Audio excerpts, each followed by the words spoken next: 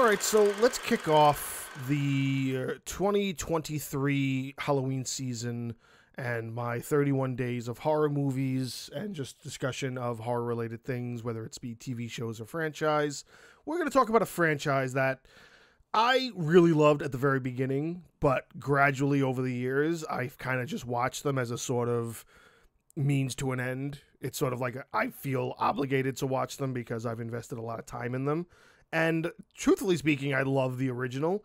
So Paranormal Activity was released in 2009, I believe, worldwide. It originally was filmed and released in 2007.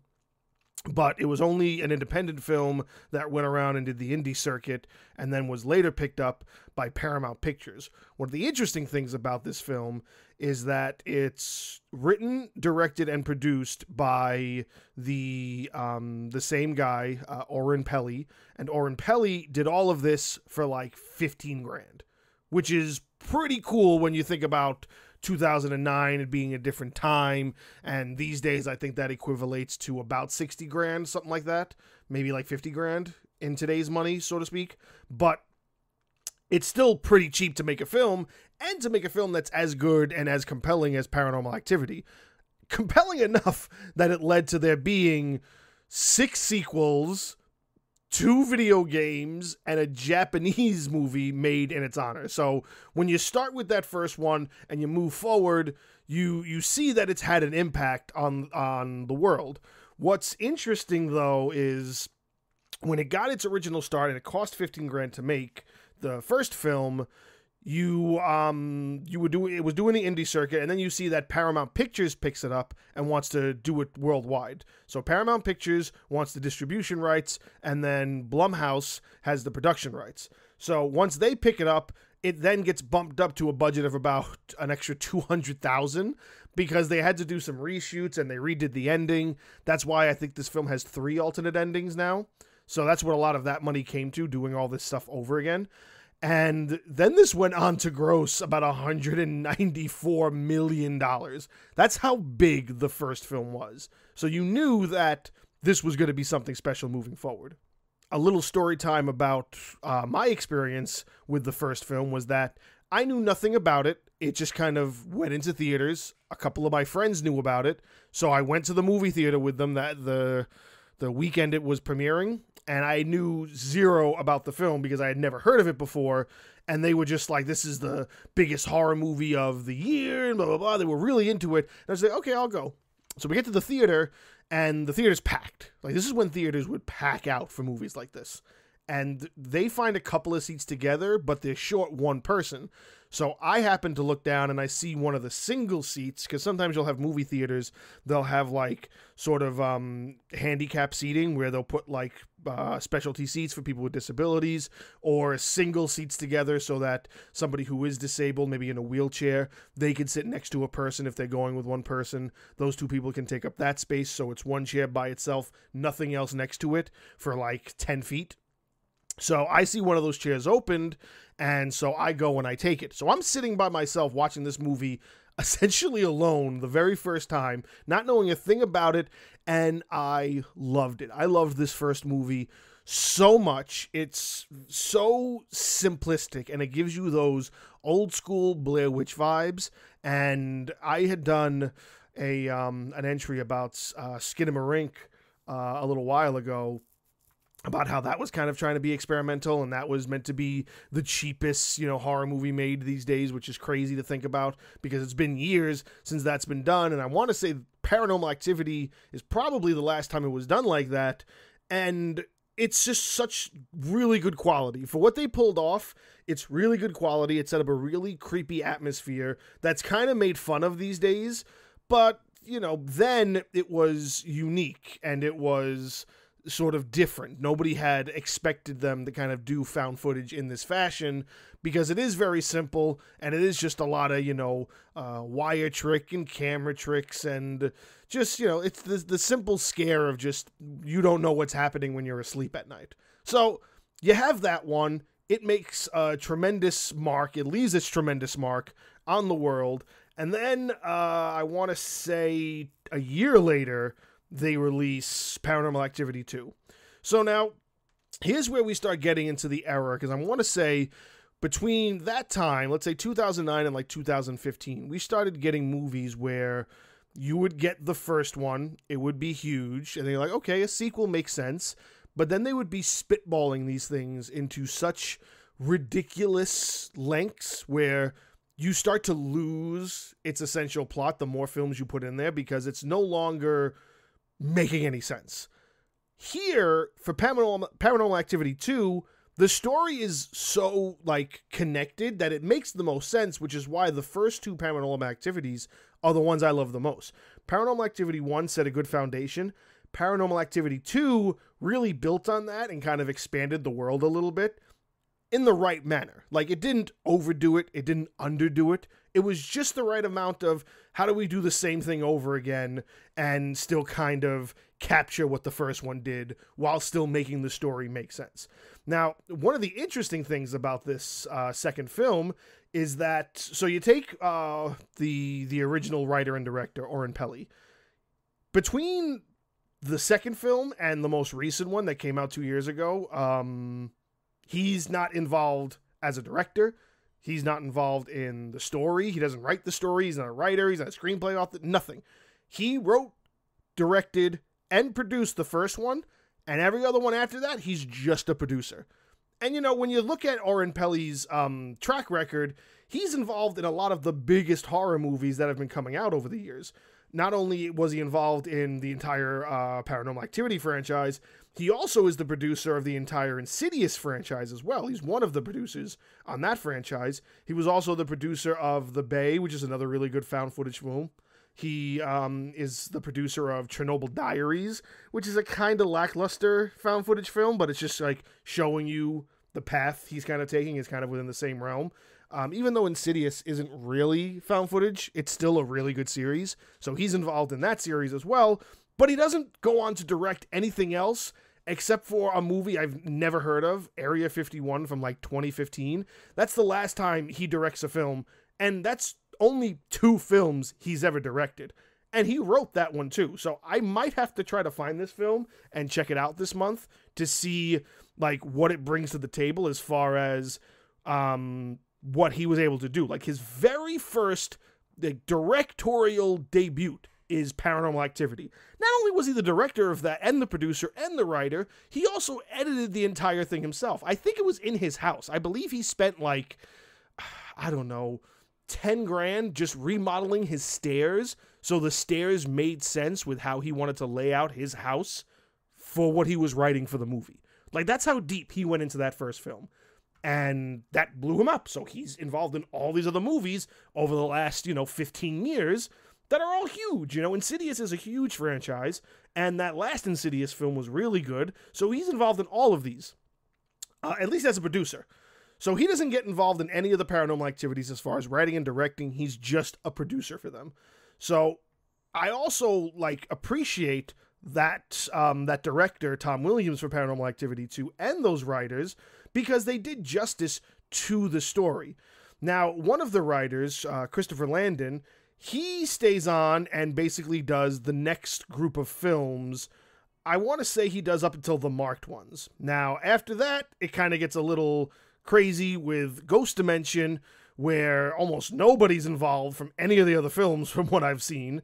And then Christopher Landon comes back and he writes Next of Kin. But Next of Kin is also a very strange film, and I'll get to those in a little bit. I'm digressing a little bit past Paranormal Activity 2.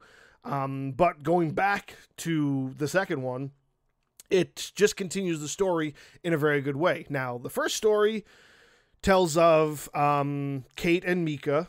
They find that, there's a haunting in their house, or there's things going on. He buys a bunch of cameras, set them up, and he wants to kind of film what's happening and review it and see what's going on in his house. We discover that there's some demon that has followed Katie her whole life and wants to, possess her. By the end of the film, the demon possesses her. So then you go into the second film, and it's a completely different family. We don't know what the connection is, but they have sort of the same setup, although it's the house's security cameras that are already there, which kind of extended on the how do we make it found footage without being too like why is everybody always filming everything? But then again, we didn't know that we would eventually lead into the era where everybody literally films everything. So found footage makes more sense as the years progress. But they make it make sense with, the security of the house. They have security cameras outside, facing the street, facing the pool. They make it make sense. And you don't learn until very later on in the movie, after they go through their possession, where they try to take possession of the mother, and they eventually get her exorcised, and the demon leaves. You don't realize that mother is Katie's sister. So it's sort of a prequel to the first one, where it leads into how Katie started being the one targeted, and then Katie gets possessed. Katie shows up, kills the family, including the sister, and then kidnaps the baby. Essentially, what they wanted was the baby in the end, because that's what Katie does. Katie takes the baby and kind of leaves after she kills everybody. So that's how they kind of make those first two films connect and make sense. Now, Paranormal Activity 3 sort of takes that prequel level stuff, and it goes back even further. It goes back 18 years before the premise of the first two films, and I'm pretty certain it tells the story of, Katie and Christy as their sisters, which Christy is the mother from Paranormal Activity 2. So again, you're talking 20 years into the future. They have to make that make sense as well. So from what I gather is meant to be the point of the third one. It's been a couple of years since I've seen these, because after the third one, I kind of just don't care anymore, because they really went all out. Because now it's no longer this connection of a demon who just wants one of the children. It's now their whole bloodline that's apparently cursed, and that's what they need. They need the next born female child, or the next born son in some capacity. So there's this coven, and there's this cult involved, and they sort of lead into how they take Katie and Christy in some way. It didn't connect the same way, even though it still did really successfully. It's not as good as what the first two build up as a story. It doesn't connect for somebody like me who was really loving these movies so far. It doesn't do as good as the first two films either. I think the second film cost about $3 million to make, and it grossed $200 million. This is the same thing. I think it's $5 million to make, and it only did $200 million as well. But that's not a progression. You're not getting sort of bigger as it goes along. And then you go into Paranormal Activity 4, completely different family, no connection to what happens in the first three films at all, except at the very end, where they acknowledge that yes, there is this demon, but it's the cult, and the cult lives across the street from this family. And then you see Katie again close to the end of it, and essentially the entire movie is unnecessary, because it just shows all the same stuff the first three were doing, but now you're not even involved in the family anymore. You're not. There's no connection to the family whatsoever. They're just friggin' neighbors. That's what I remember it being. I remember it just being that Katie lived across the street. I think the daughter, who's the focus of the fourth film, sort of starts feeling bad for the son, Toby, who's kind of grown up. So I think this takes place, 10 years after. It's the only actual sequel. They don't say how many years, but it's the only actual sequel. The first three, it's 2 and 3 are prequels to 1. So technically speaking, if you're talking 2 prequels, this is the only actual sequel to the story that progresses past the time frame where the first one takes place. And it doesn't fail. It's just still not good. It's still not what people were sort of, I guess, expecting. At least for me, as this person who was really diehard into Paranormal Activity at the very beginning. And I thought, okay, maybe the fourth one, they're actually going to continue some kind of story. And they don't. It doesn't follow Katie. It doesn't follow anything. It's just this random family that just so happens to be unlucky that lives across the street from them. And of course, it's also that they have all these cameras and everybody's recording. So it just so happens they move across the street from somebody who is the leader of a cult. And what are the chances, But that's what movies are kind of made of. So maybe I'm kind of nitpicking now, but it's still not as good. So after how abysmal 3 and 4 are, for me at least, we go into the 5th film, which is also a sequel, but it's like not even connected to to anything. It's just another kind of story, which if this is what they were going for, if they were going for this idea of doing what the storyline is that Paranormal Activity was building, this, possession and this overtaking, and you were talking about different stories in that universe, then I think that would be a little bit like better. Almost like how every season of American Horror Story is different. Like if every Paranormal Activity was different and just sort of these stories of possession that are all found footage that take place in different sort of areas that don't have any connection whatsoever, I'd be cool with that. I don't know if this film was meant to follow that path, but it's at the very end, it really makes this stretch of a connection. Like, we're going into the realms of like what Amityville Horror was doing. And Amityville, the connections that all these Amityville movies made are just so ridiculous. The connection they tried to make with this is just so bad.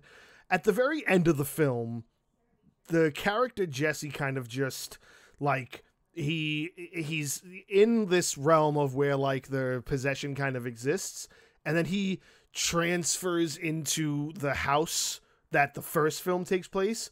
Like, that's the only connection. That apparently the spirits or whatever that they were experiencing in the house in the first one was actually the character Jesse from this 5th film.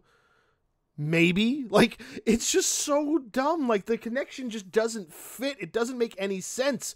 Why is it that there's a sequel that makes sense in what the 4th one tried to do? At least it was a sequel that took place after the events. And now you have this other one that maybe it takes place after the events, maybe it doesn't take place after the events, because now you're talking about time travel or interdimensional, path crossing in a way.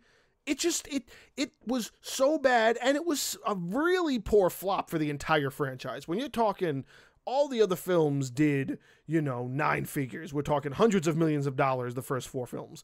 Here comes the 5th film, and it bombs completely. Not too bad. When you're talking like a $9 million budget and then you do $90 million, not bad, but nowhere near what those first 4 movies were doing. So, what do you think you would do? Do you think you would maybe double down and go back to trying to fix something or redo something or retconning something?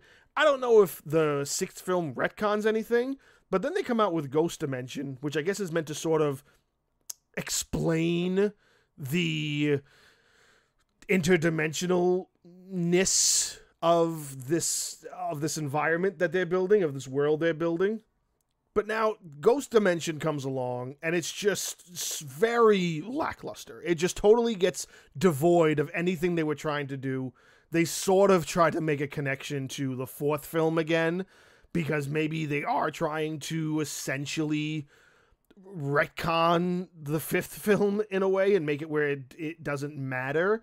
I don't remember a lot about Ghost Dimension. It really was, to me, the 2 worst ones are this one and Marked Ones, which aren't the 2 worst ones in the series, I would say, probably critically wise. Just for me, Marked Ones is definitely the worst, and right after that, it's definitely Ghost Dimension. I did not like Ghost Dimension at all, up until we get to the 7th installment. So now here's the thing.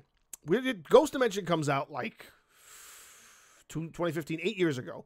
So they were doing like a 1 movie a year, every year, sort of consistently. They don't do another movie, I'm guessing because Ghost Dimension flopped like really hard. Like, it's poorly reviewed across the board. Nobody gives it a good score basically anywhere. I think it's got like 15% on Rotten Tomatoes. It's got like a 3 on IMDb. It's got like a C on Metacritic. It's really poorly reviewed across the board. Nobody likes Ghost Dimension. Then you would think, okay, this might be the end of the franchise. We're going to leave it alone. No, 6 years later, they come out with Paranormal Activity Next of Kin. Now, after Ghost Dimension, I was so far removed from the Paranormal Activity franchise because of how upset I was. It's just this poor selection of just trying to make money off of a title that you sacrifice good storytelling and trying to make things make sense. So what do? They come out 2 years ago with Paranormal Activity Next of Kin, flies completely under my radar until recently when I'm like, I wonder, maybe we should revisit like Paranormal Activity, and I start looking into it, and I'm like, 7 films? There was another one? This Next of Kin flew clean under my radar. I had no idea this came out, and it's probably because it went direct to Paramount Plus. So it was a straight video on demand film that was made, and I can't find any production stuff or anything for this as far as how much it cost to make, but it is bad. I'm not going to say that it's rated as worse as anything else, because I don't think it is. I'm pretty sure Ghost Dimension still holds the worst ratings on things like Rotten Tomatoes or anything. But to me, this was now king of the worst for Paranormal Activity. This film is just so bad, and it hurts me so much that it turned into this. So I'm guessing it's another thing where they tried to do this. It just takes place in the same universe as Paranormal Activity, but it's a completely separate storyline that sort of is the same thing as what happened to the family. So like, you have nothing involved with the families whatsoever. It has nothing to do with the cult that you were sort of grown to know or whatnot. It's a completely new thing. It's a complete standalone sequel. There's nothing about this film that connects to anything else except for the fact that it's called Paranormal Activity and it's sort of about the same demon. And then it follows this girl who is trying to find her mother, and her mother left her at like the hospital, and she grew up not knowing her family. Later on down the line, she does like a 23andMe, and so does her long-lost brother.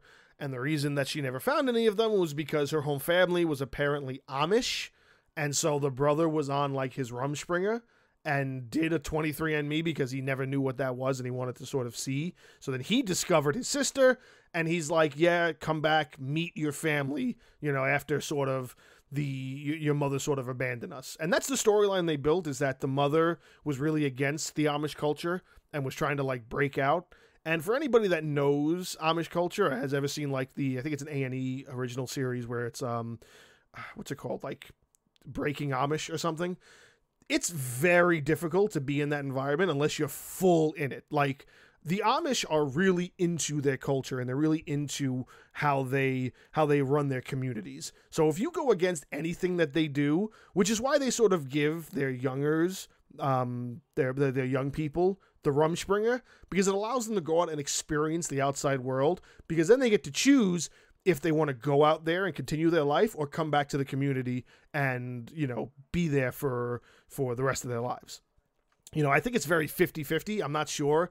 I don't know a lot about the Amish culture. All I know is that if you decide to stay out, then you're out. There is no coming back. You are disowned by your whole family. And that's sort of what this story builds up, is that this girl's mother was doing that. She went in for the Rumspringa, got pregnant. She was forced to give the baby up. She refused. They kicked her out, I'm guessing like as a rebellious move to challenge them in some way. She didn't realize how bad it was, had the kid, realized she couldn't take care of it, and dropped it off. That's the story they build. But essentially, of course, that's not what is really happening. What's really happening is these people aren't Amish. This is another cult that prays to this demon, who I can't recall if the demon is the same across the board, but they pray to Asmodeus, and Asmodeus is basically, you sort of get the feeling like they're trying to control him or trying to go through with the possession, but in reality, they're more trying to keep the demon at bay. So they aren't Amish, and they are a cult, but they're actually the good guys, and the bad guys are really these people who come into their homes, are recording everything because they think this is a finding out your family is Amish documentary they're trying to make.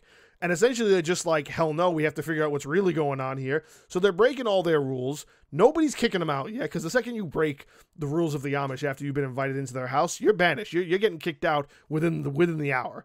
They don't kick them out, and none of that gets alarming to anybody. Like, they're trying to break into their church, they're going into rooms that are meant to be locked, and no one's like, okay, you have to leave now. That didn't alarm anybody. Like, the Amish aren't being Amish. Like, that's one dumb thing about the movie. The other dumb thing is that this lady is just... She's just a poor collection of all the movie tropes that you hate about found footage films. The one saving grace is the actor who played the sound guy. I don't know what his name is, but whoever the sound guy actor is, he's tremendous. I found him immediately enjoyable the second he started on the screen and he started showing off like his personality. I thought he was the best part of the whole movie. But her, the main girl of the movie, she has good facial expressions and she has good acting capabilities, but what the character was written for was just really bad in general. Like, it's every bad movie trope for found footage style films or even possession style films. She's going into rooms she doesn't know. She's not questioning like anything about what everybody's doing. They're like, don't go into the church, and they have the church is all black and there's writing all over the place. Don't go into the church. Oh, what does she do? She wants to sneak into the church. She's doing everything that's you don't think a person should do in that predicament, and I get it. We're talking about a movie that's, if she wasn't like that, it wouldn't move the plot. But you need to have a person have certain of those tropes. When you have too many of those tropes, you're talking it's poorly written. Because all you're doing is the same cliche things that you would see in every other movie, which you're expecting out of a video-on-demand movie, like any other randomness that was kind of written by somebody who just didn't have the production value, kind of got it picked up, and it went on to Netflix, and it was put into the obscure section. That's what you expect out of those things. This is a fucking Paranormal Activity. This is Paramount-owned franchise meant to be part of this huge franchise that you wrote and put out there that's just cliche after cliche after cliche, and there's parts where it doesn't even fully follow through with found footage quality. Like, there's a whole scene where they're having dinner and there's a camera span that goes across everybody's face. What fucking found footage is that doing in? Found footage is meant to be sort of stationary. It's meant to sort of depict what's happening from a certain point of view. Maybe if you have 3 cameras, you can get 3 different angles. There's literally a scene that goes on for about a minute and a half that's them dancing and singing at the dinner table, and we're spanning across faces, we're jumping shots. Like, it's a regular movie. It's not a found footage movie. That's poor quality found footage. That's really bad in terms of what you're trying to portray as a found footage film. Now, I'm a found footage fanatic. I love the concept of mockumentaries, found footage films. I've loved them since their inception with the Blair Witch Project. They are tremendous. There is a certain thing, there's a certain quality in the cinematography that you have to have, and this drops the ball on it too many times for my liking. Next of Kin is up there as the worst Paranormal Activity in the franchise. I don't care if it's a standalone sequel. If you're going to take that name and you're going to connect it to this world and you're going to continue to ruin it and beat it into the ground, it fucking infuriates me. Those first 2 films are tremendous, and they did not deserve the treatment they got for the years following. Let's just retcon every film after film 2, and let's start fresh and maybe see what else we can do. Don't give me a fucking Paranormal Activity reboot. Give me better quality stories that derive from the original quality of the first 2. Make them connect, make them make sense in their connection, and don't just make a film and attach the name just because you think it's going to make you money. I guarantee you, nobody else really cares about this film as much because most people probably don't even know it exists. Because unless you were really following it for the time frame, this would have flown straight under your radar just like it did for me, and I didn't discover it until 2 years after it came out. This is so upsetting to see where this franchise has gone into, and I'm going to say if it wasn't dead after Ghost Dimension in 2015, it's definitely dead after this one, and it just pisses me off.